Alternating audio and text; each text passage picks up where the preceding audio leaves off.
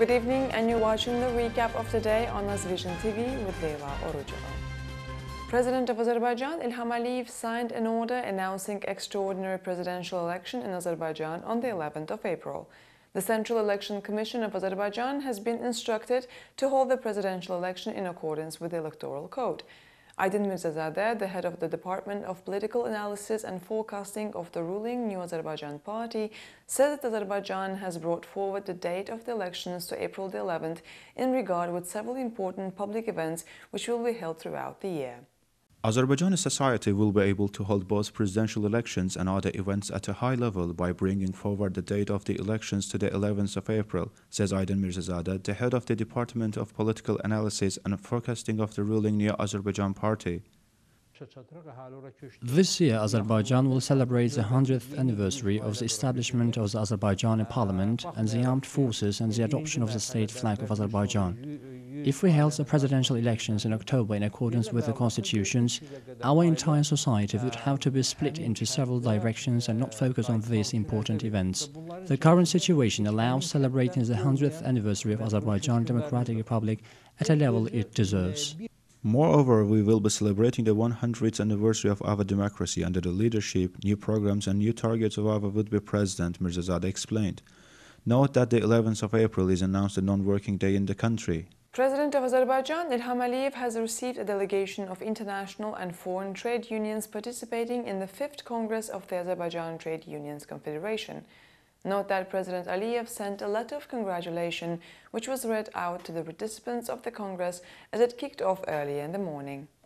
Armenian armed forces have violated the ceasefire along the contact line between the Azerbaijani and Armenian troops 116 times throughout the day, reports the press service of the Ministry of Defense of Azerbaijan.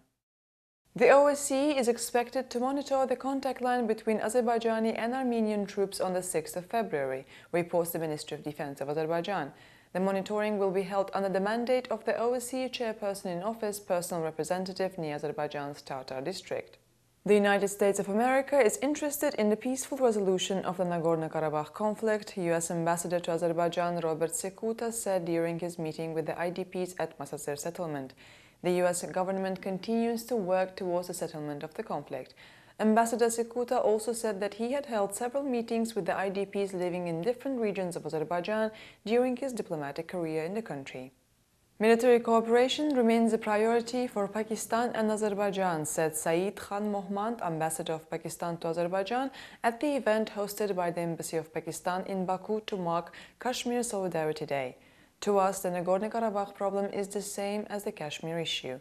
Azerbaijan is suffering from it, and we will continue providing our support, added the ambassador. Azerbaijan's Chamber of Accounts will establish a special educational center to increase the potential capacity of human resources, Nasir Sadıkov, director of the Legal Services and Personnel Department of the Chamber, said in Baku at a public hearing on the new edition of the law on Chamber of Accounts. The new draft law determines the status of the Chamber of Accounts, which wasn't considered in the previous version of the law. Moreover, the new version of the law allows the Chamber of Accounts to expand the coverage of financial and budgetary supervision and facilitates access to information necessary for oversight activities. New methods for conducting audit oversight are also outlined in the draft law. Baku has enough capacity to host a free trade zone, said Juan Torrens, president of the World Free and Special Economic Zones Federation.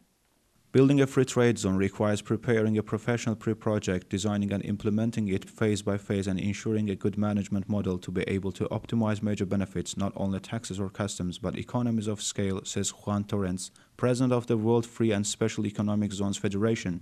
Baku as a capital has enough market to establish an FTZ, but it is important to estimate the dimensions of the market, he said. Further, Torrens noted that creation of FTZ is the best way to attract foreign direct investments. They offer infrastructures, incentives, services. They are facilitators to foreign companies, but can be used also for local industries involved in international trade, he explained. President of Azerbaijan Ilham Aliyev signed a decree on March 17, 2016 on measures to create a free trade zone type special economic area covering the territory of the Baku International Sea Trade Port in the Alat township of Baku, Karadağ district. The FTZ is expected to bring up to $1 billion just in the first few years. Special tax and customs policy, which will be pursued in the territory of the free trade zone, will also stipulate for the development and simplification of a number of procedures. Nahid Baghirov, chairman of Azerbaijan Tourism Association, says we should expect more tourists from Iran during the Nowruz holidays. More tourists are expected to come from Iran during Nowruz celebrations. Compatriots living in Iran prefer to come to Azerbaijan during holidays. Therefore, hotels are almost fully booked for those dates. We will greet them with various concerts and events. Iranian singers will also perform at these celebrations. Azerbaijan's Gabala is among 4 bidders for the Islamic Tourism Prize of the Organization for Islamic Cooperation. OIC Assistant Secretary General for Economic Affairs Ambassador Hamid Opelero pointed out that the 10th Islamic Ministerial Conference on Tourism will announce 2 recipient cities of the OIC Islamic Tourism Prize for 2019 and 2020 respectively. Moscow is witnessing freezing rain and heavy snow blanketing the city with 43 centimeters of snow within 24 hours. According to the Meteorological Service, it is the heaviest day of snowfall to hit the Russian capital since the country's weather records began. While causing massive power outages, transportation delays and dangerous conditions, the snow made the city dwellers overjoyed as well. We would like to ask our Muscovite friends to throw a couple of snowballs our way as well. And that was all for today. Thank you for watching and come back tomorrow for more.